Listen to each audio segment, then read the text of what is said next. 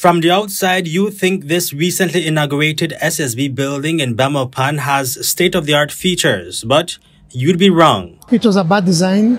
It was badly,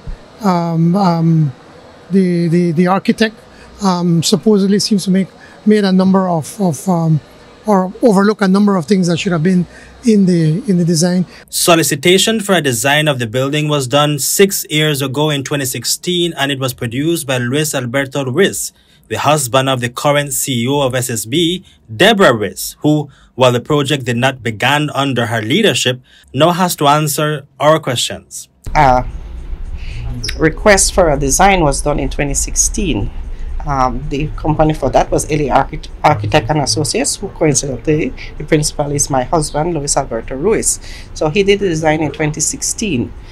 The board at the time did not pursue until 2018. The board of directors at that time contracted out for the building to be built. Back then, the CEO was Dr. Colin Young and the chairman of the board was Dough Singh, both who have not answered our request for comment. I was acting, yes, during the 2020 when Dr. Young became chairman of the board. And at that time, the construction was almost concluding. CEO at that time was Dr. Colin Young and the chair was Dough Singh. That's correct. And those decisions like that doesn't go through them? It goes through the board. It's a board decision as to how the investment. So you had a recommendation from the investment services department to do an investment building. It goes through the same process as a loan, goes to the investment committee, and then it goes to the board. And then the board put in place a subcommittee of the board, which is a building committee, and they're the ones who were in direct liaison with the contract supervisor and provided feedback to the board as to what was happening on the ground, and the board directed the project. Administratively, my staff handled all the payments and all of that. But in terms of the back and forth, there was a governance structure where we had a building committee in place. The building is flawed in many aspects, from the curtained glass windows to the roof and lateral stability of the entire building frame. My husband did not apply to be the architect at that point in time, so the project supervisor was one engineer, Mr. Robert Allen. From there, they subcontracted out a tender, and Mr. Fabro, Daniel Fabro from Fabro's Limited, was awarded the contract. Since that time, from my understanding, because I was not in seat at the time, I came in seat in, as you know, officially last year.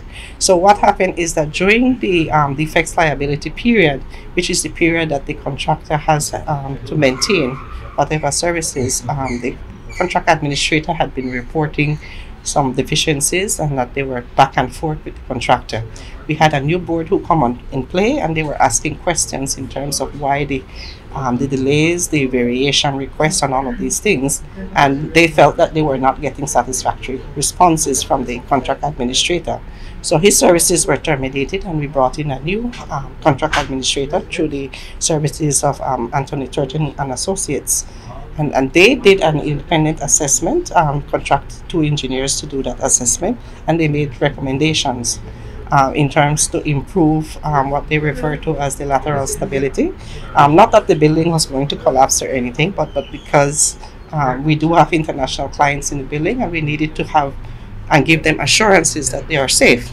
According to Riz, if a major storm hits Belize and by extension Belmopan, the building will not be able to withstand the impacts. We are talking probability of a major storm, how the building would respond. So the engineers tested that, and they felt that it was not up to par for a high-level hurricane, so they needed to improve. So that was put before the board, along with the issues with heating of the glass, and the board agreed with some of the recommendations put forward, and they approved a supplemental budget to do the retrofit works. So that is where we are now. The original contract amount was between $6.2 to $6.4 million, but because of variation orders, that amount increased to $8.4 million by the time it was inaugurated in 2021. And now, an estimated $3 million is being allocated to retrofit the building to make it safe. As far as I know, the building was designed for where the Plaza Theater, you know where the Plaza Theater was. That was the location of the original design.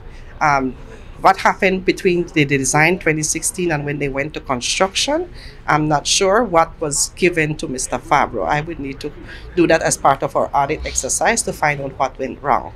And what went wrong years ago is now costing millions to fix. An audit will be done to determine what went wrong and who is to blame. When those works are done, it is the board's intention to do a full review to find out where the fault lies in the initial mistake, perhaps by not having the original architect on board versus the contract administrator who was on board, who was working with the contractor. If the contractor was inexperienced, all of those things we will have to review and find what went wrong with the project. Could this have been avoided? I think it could have been avoided if we had our ducks in a line in terms of what is the whole concept of the building, a contractor who has some experience and a supervisor who is able to interpret both the design, the contract documents, and coordinate all of that. So obviously there may have been a flaw there that we need to find out what it is.